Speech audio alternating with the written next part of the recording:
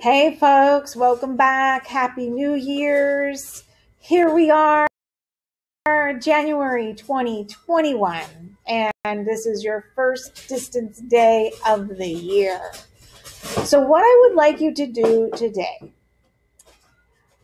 I want you to do your game and lesson 18 in math. So, you're going to do the lesson 18 review from way back in December. We had lesson 18, and you're going to work on the break apart and distribute strategy.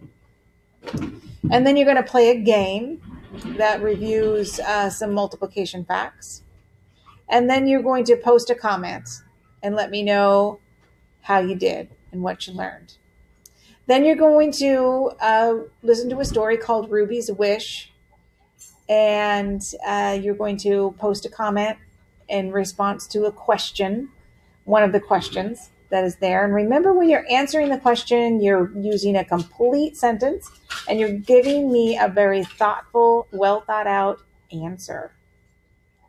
Then you're going to do time to read, and you're going to take 30 minutes and you're going to kick back. You're going to enjoy some books. You can go to Get Epic, or you can read some books that maybe you got at Christmas. Who knows? Enjoy that time, and then post a reply and let me know what you did and what you read, or maybe make a recommendation to your fellow classmates. Then I want you to go to writing, and there's kind of a fun deal here. You're going to spin the wheel and pick a topic, and all of the topics are about winter. So head on over to that assignment and make a submission when you finish writing. That means that you're going to make a video or an audio and let me know what it is that you wrote. You can read it to me, or you can talk about the topic that you wrote about. Either way.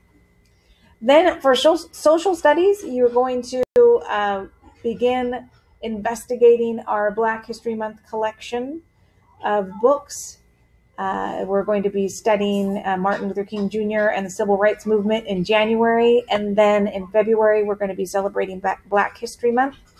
So begin looking at those books this week.